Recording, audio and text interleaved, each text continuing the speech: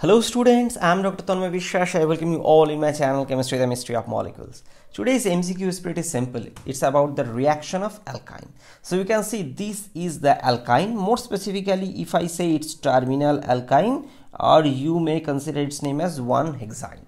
So its reaction in 3 steps and 4 options are provided. So you have to say what is the major product of this reaction, and among these 4 options, one of them is the right answer. In this context, I request you students, please pause the video, try by yourself, and whatever answer you get, please write in the comment box along with few words as explanation.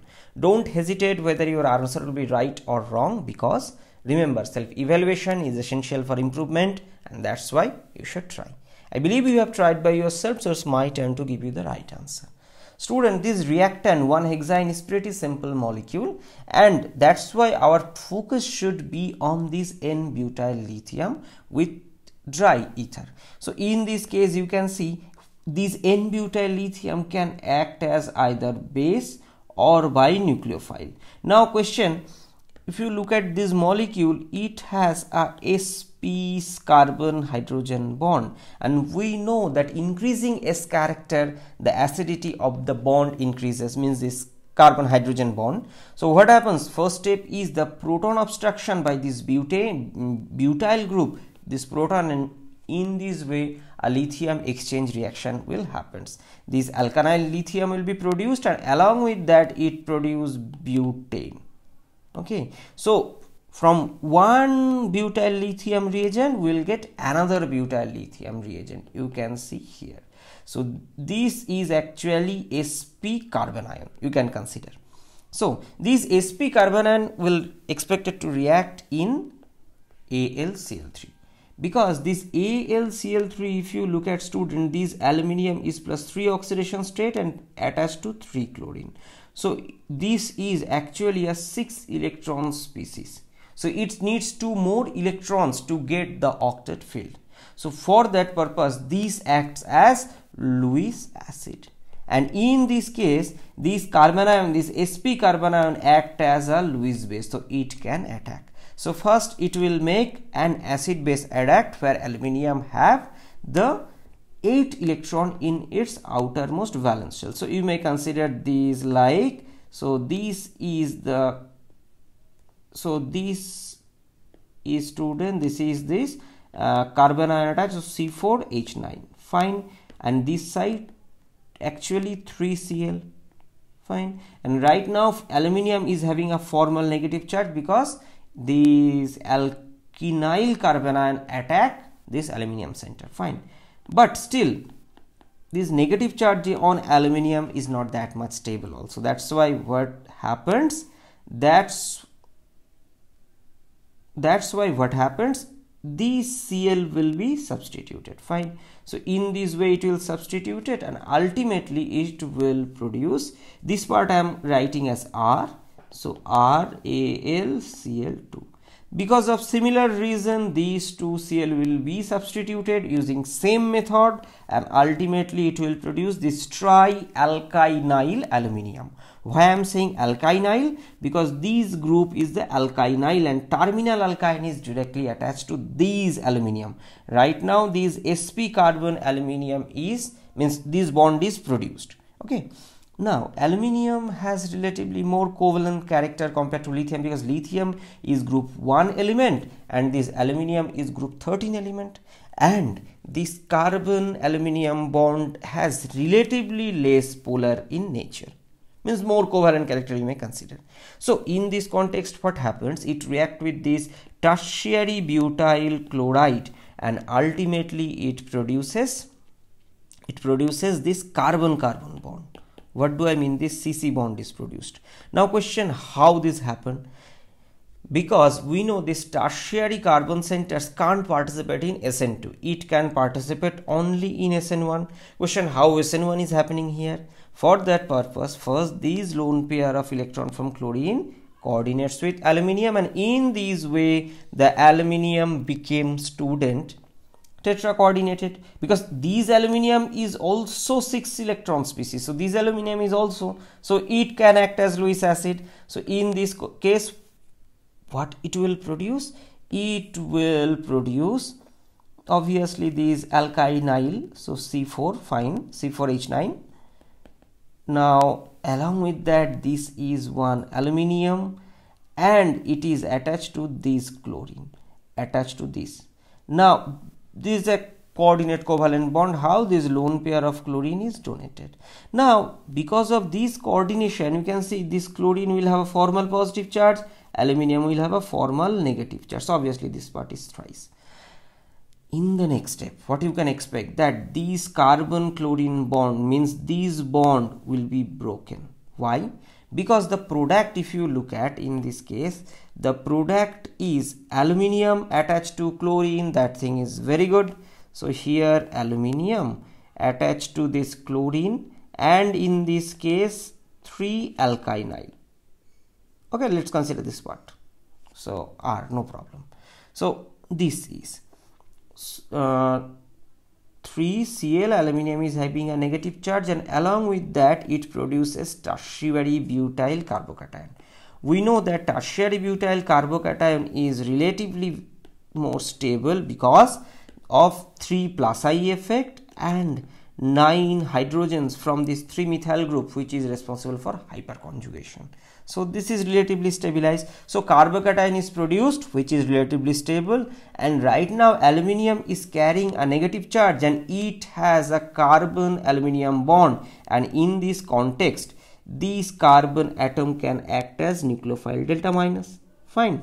Now if you compare this lithium carbon, means this reagent, it is more nucleophilic, the charge density on this carbon is relatively more, but this, in this case, this aluminium case, the covalency is more. It is milder reagent, but still it's carbonyl in nature.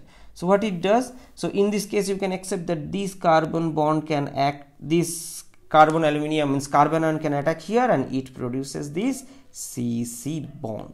Okay, so you may consider this is an SN1 type of reaction. Now I guess you can understand why and how the substitution reaction happened by this trialkyl aluminium center.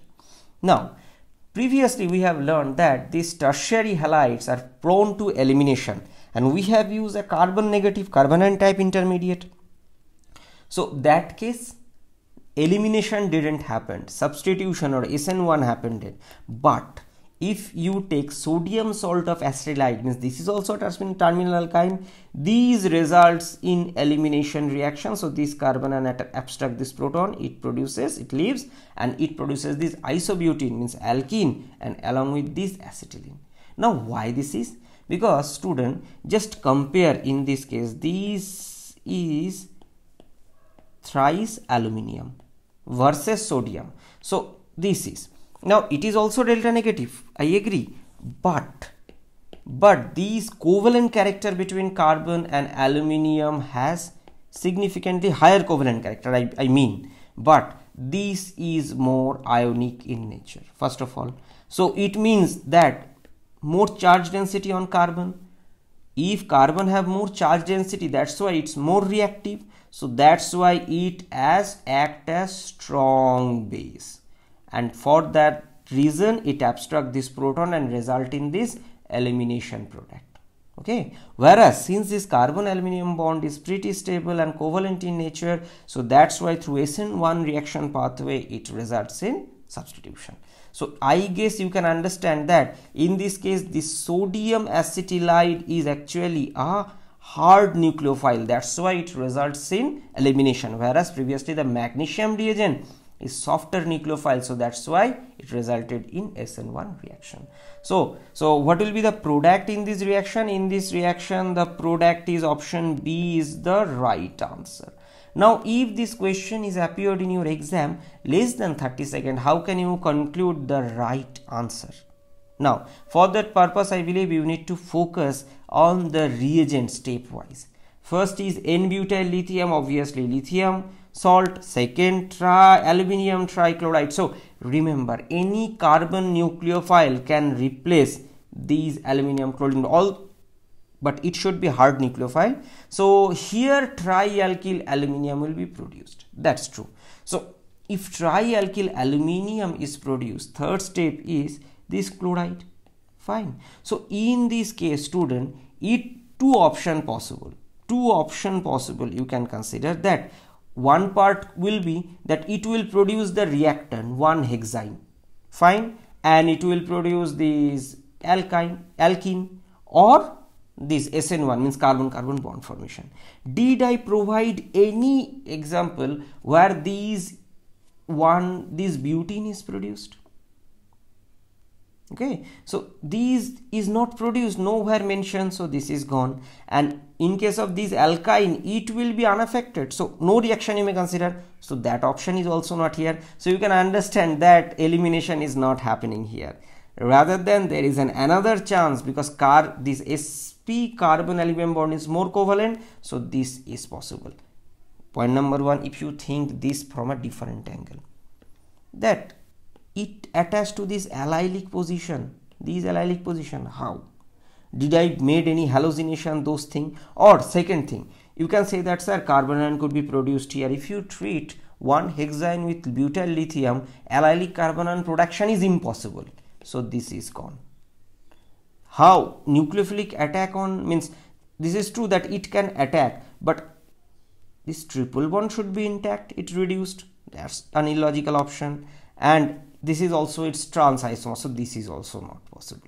So if you do not have that idea that for aluminium carbon can make SN1, but still based on these choices in MCQ, you can come up to the right answer by means proper selection, elimination, logical understanding. So for that purpose you need proper knowledge. So I believe you have understand how to come to the right answer by less time. Now in conclusion, what you have learned today, that terminal alkyne carbon hydrogen sp bond is significantly acidic due to enhanced S character, because it has a 50% S character and 50% P character, whereas if you look at sp3, in this case 75% P and only 25% S.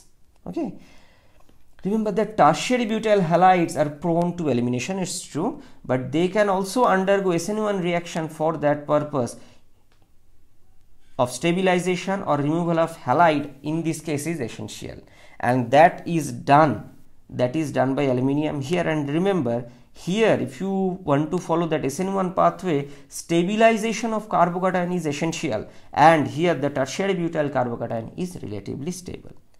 The sodium or lithium group 1 salts carbon ions are relatively more stronger base or nucleophile in nature. Means obviously it could be sp3 means butyl lithium, or sp like this 1-hexyne alkynyl aluminium.